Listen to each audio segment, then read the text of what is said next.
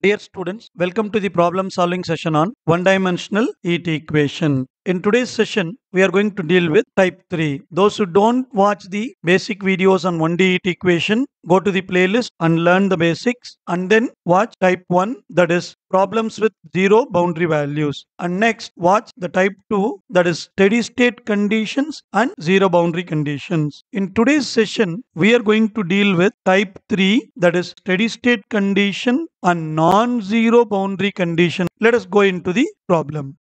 The two ends of the rod with 30 centimeter length are kept at 20 degrees Celsius and 80 degrees Celsius on two sides until it attains steady states. The temperature at the end B is suddenly reduced to 60 and the temperature at the end A is suddenly increased to 40 degrees Celsius from 20 degree. Now find the temperature distribution of the rod after time t. So here we can see the four key states of the rod. Initial state, like before time t equal to 0, when the content is given to us, at the end A it is fixed as 20 degree Celsius. At the B end it is fixed as 80 degree Celsius. So the temperature distribution at initial time is u of x comma 0. Now let us have the visualization of this problem. So two ends are considered to be A and B. The length is 30 centimeter and the left end is x equal to 0, the right end is x equal to 30. At A, the temperature is maintained as 20 degrees Celsius and B, the temperature maintained as 80 degrees Celsius. Next, suddenly there is a change at time t equal to 0. So they are increasing the temperature one side and decreasing the temperature to the other side. At the end A,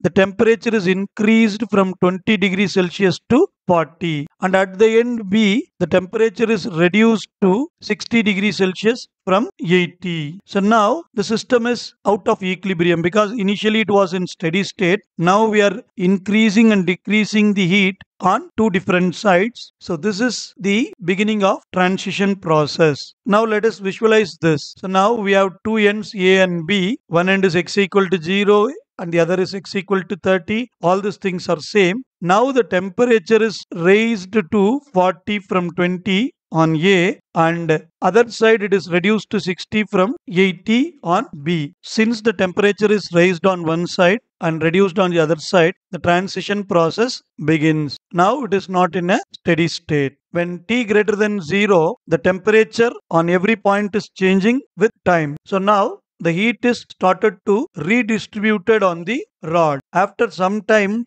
t, it will reach the final steady state. There will be a new equilibrium is established. Now let us say this final steady state temperature as us of x. Hope you understand. Now let us go into the steps. First we have to calculate the initial steady state. So we see the diagram. Initially the temperature is 20 degree on end A and 80 degree on end B. The steady state heat equation is T2 minus T1 divided by L into X plus T1. So it is nothing but 80 minus 20 divided by L is 30 into X plus 20. Simplifying this, we get U is 2x plus 20. This is initial steady state. So I am taking this as U of x comma 0 is equal to 2x plus 20. This U of x comma 0, it is going to be my f of x. Next, let us check the final steady state because this is non-zero steady state problem. The temperature is not moved to 0. The temperature is raised one side and then reduced other side. So let us find the final steady state. The new temperature is 40 and 60 on the sides A and B. Now let us find U. 60 minus 40 divided by 30 into x plus 40. Simplifying this, we will get 2 by 3x plus 40. So this U is the final steady state. So let us take this as US. So US of x is equal to 2x by 3 plus 40. Now step 2, as usual, write the one-dimensional heat equation, that is ut is equal to alpha square u double x, and alpha square is kappa divided by rho c. Here we have two steady states. The first one is initial steady state and the next is final steady states. So the solution may be written as u of x comma t is equal to final steady state plus the transient state. And now the most suitable solution is going to be a cos lambda x plus b sin lambda x into e power minus lambda square alpha square t. This is for ut of x comma t. And for the final state, just now we found that is 2x by 3 plus 40. So this is my most suitable solution. In the previous problem, the final state is moved to 0 degree Celsius. So this is simply 0. So that is the difference between type 2 and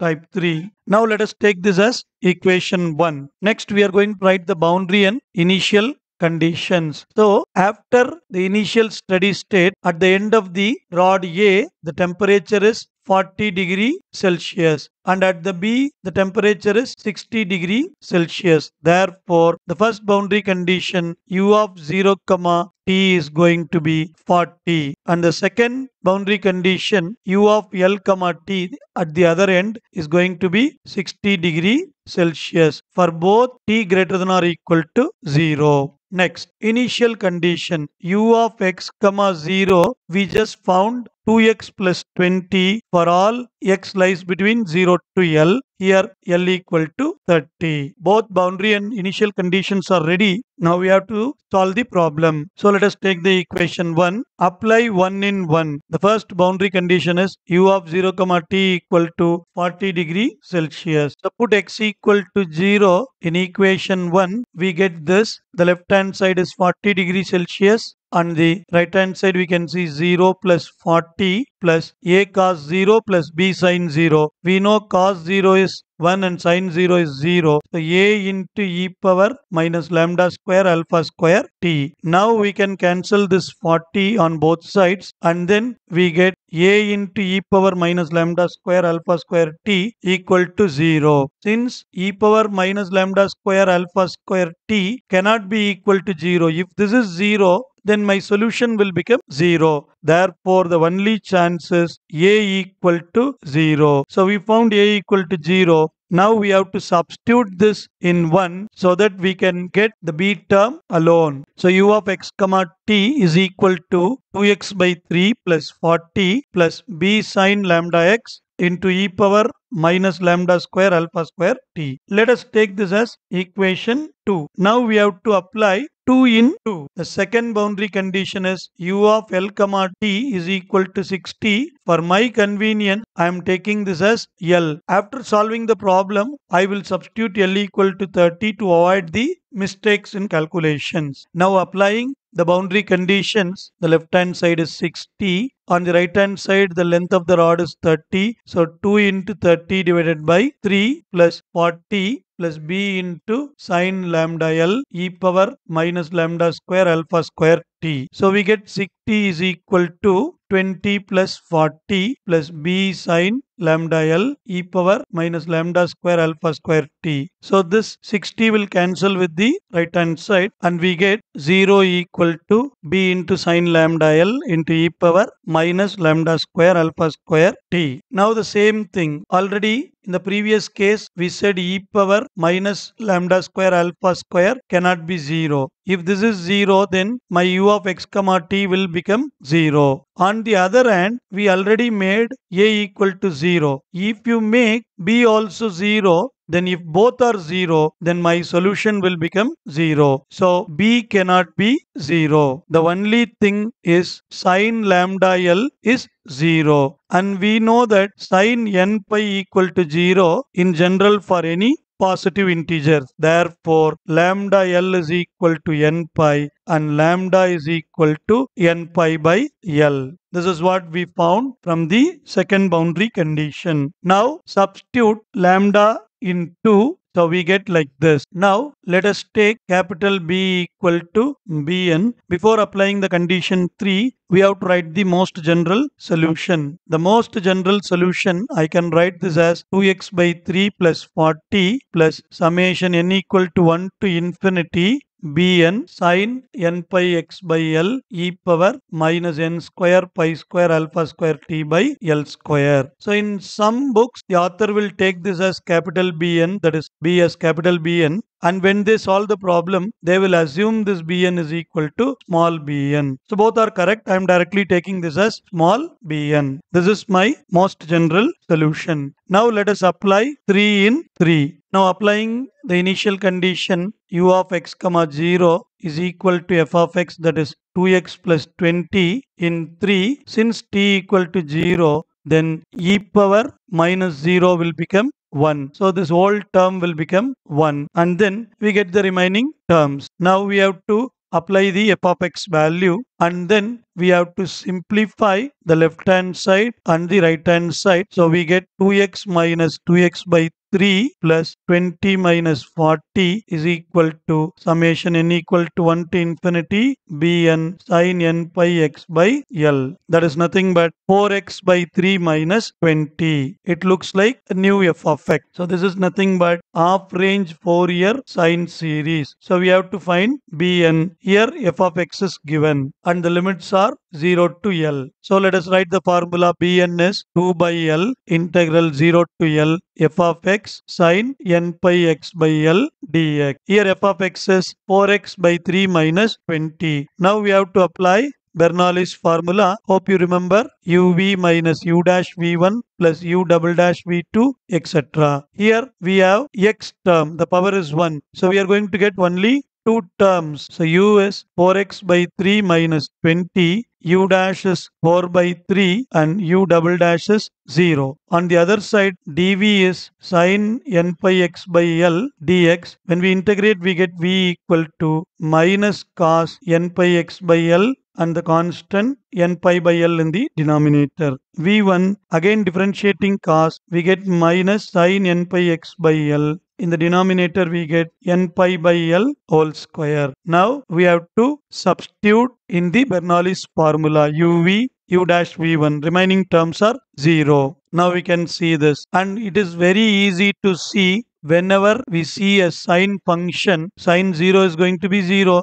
When you substitute L, it will become sin n pi. Since all n's are positive integer, this term will become 0. So this is 0. We have to deal only the first term. So we can rewrite this as 2 by L, and I can take this minus outside. So minus 2 by L into L by n pi. Now if you apply the upper limit, we will be getting 4L by 3 minus 20 cos n pi minus, when you substitute the lower limit, it will become 0 minus 20 into cos 0. So cos 0 is going to be 1. Now simplifying this, we get minus 2 by n pi, 4L by 3 minus 20, cos n pi is minus 1 whole power n, minus into minus plus. So we get 20. Now it's time to substitute the L value because we have completed the problem. If we substituting L equal to 30, we get minus 2 by n pi, 40 minus 20 into minus 1 whole power n plus 20. Now I can take the 20 outside. So my bn is going to be minus 2 by n pi into 20, 1 plus minus 1 whole power n. So this is my